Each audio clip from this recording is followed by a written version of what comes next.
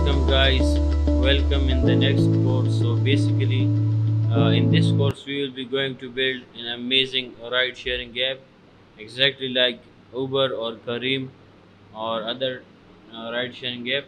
So we have a pretty clean and eye-catching design right over here, you guys can see on the screen. So let me give you a small overview of the app that we will be building throughout the course. So basically I think and I know there are few screens are missing right now because my designer is on it, and hopefully it will be completed uh, in 2 to 3 days. So let me give you a overview. So first of all, as you guys can see, when the app has been launched, so we will get a login screen. This is kind of login screen which will allow us to use our app as a regular user by entering our mobile number, and it expect a valid mobile number because we will be sending an OTP, one time password, to this provided number.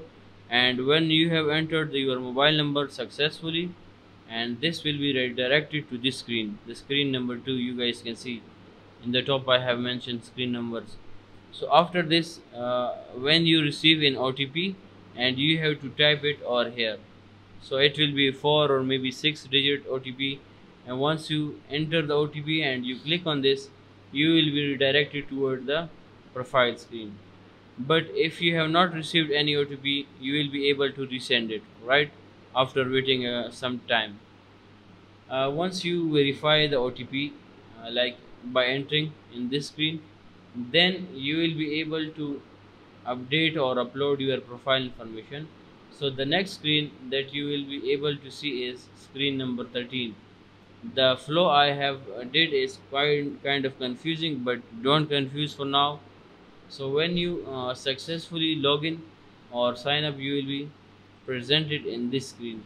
So you have to pass your photo, your name, your home address, your work address, your shopping address, and you guys will be able to add more addresses as well, the common addresses that basically you went. Okay, after this when you submit the profile, you will able to see it too, right?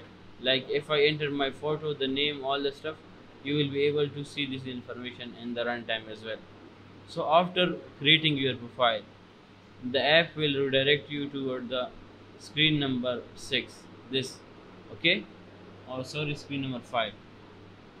In this screen you guys will be able to see, when you click on the profile, it will open this menu, right? The payment history, ride sharing, all the stuff over here. And when you click on this search feature, it will show this kind of suggestion box too. Suppose you are going from home toward your office, so when you click on this search icon, the locations that you have already stored over here on this screen will be able to list upon on click or here, right? So this is your let me zoom it out. Okay, so this is your city center, this is your business address, and you will be able to pick from them too. But if you want to search your custom, you just type in over here and Google Map will suggest you locations. Okay, after this, when you select a location, you will be presented by this screen. This screen is containing information that your current address and your destination, right?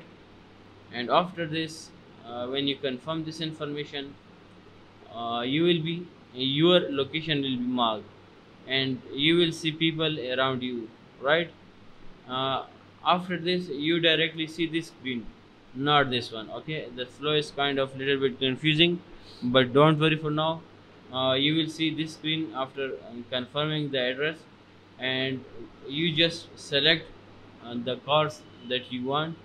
And when you select it, it basically show the routes from your current destination toward the car, and it will comes to pick you.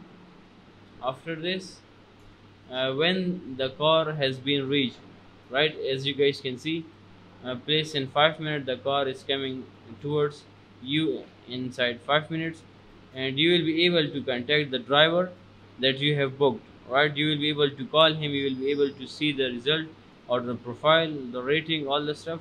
When you click on call button, it basically redirect user toward the dialogue or the dialer screen that is belong to the system itself. And when you click on the profile, it basically open the driver profile, right? You will be able to see her name, time, and prices, all such stuff. But you won't see this section, right? When you complete your trip, then you I will be designing a screen somewhere that have a button complete trip, and when you click on this, this screen will be pop up, right? All the information of the driver, and also how is your trip. You have to select the stars and give it a review. When you submit it, you will be able to see inside your uh, ride history, right? Sorry, inside the ride history. Suppose if you have did 2 to 3 times booking, you will be able to see it over here. All your payment history will be inside this section. Okay, so this is all about the user app, and after completing the user app, we will be working on the driver app too. So let's see. This is your ride history, and this is your account setting, and you have a card section as well. You will be able to add few cards if you want, and that's all we will be working on this course. Thank you so much guys for watching the video, and yes, I have a request. Please share with your friends and colleagues because sharing is caring.